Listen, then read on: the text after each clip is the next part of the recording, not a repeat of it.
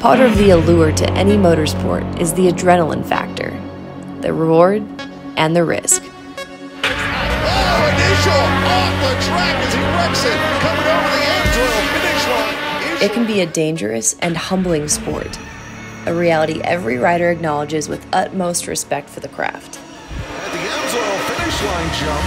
Oh, wow. We've got the sled crossed up, and now we've got a couple of riders down.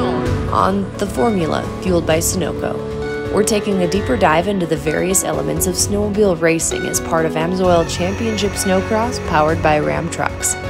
On this feature, we're showcasing the men and women who put themselves in harm's way for the safety of our athletes, the Snocross Mobile Medical Team.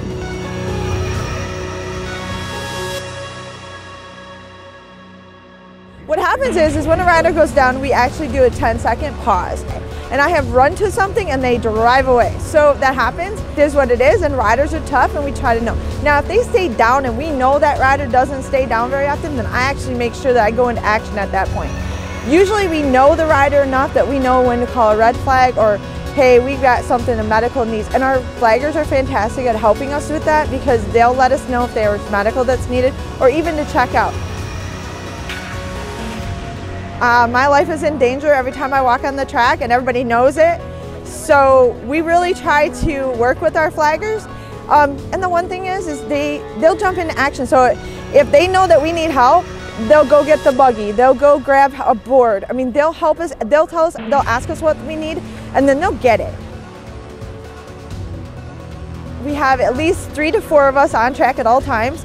I end up going to the trailer a lot to tape. I do a lot of taping and I do a lot of care of the athletes and assessment. But we have the Polaris Ranger Rapid Response, and it was donated by Polaris, our FXR mobile medical trailer. We also, on the Ranger, we have a backboard, we have a Stokes basket, we have an actual basket in there that we can actually have all the tools that we need to take care of a rider.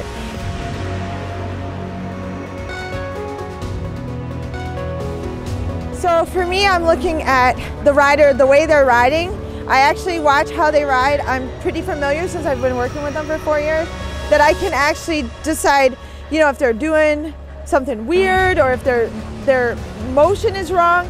I kind of keep an eye on that. Sometimes I know the rider's style, so they'll get down low or they'll get down high, or maybe they're riding kind of funny and I can kind of pick that up. So I'm kind of watching to see what they're doing, but then also I'm looking for anything out of the ordinary. If they kind of fall off or slip or something like that. So it's kind of like one of those things that you just never know what's going to happen. So we just kind of take it for what it's worth and make it happen and work hard at trying to make sure that the riders are safe.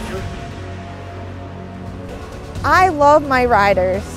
I have never, 4 years ago when I started this journey, I never thought that I would be here. But my riders are so special to me. I care about each and every one of them. They're all important. The flaggers, the crews, all the people that I come in contact with, I want them to know that we care.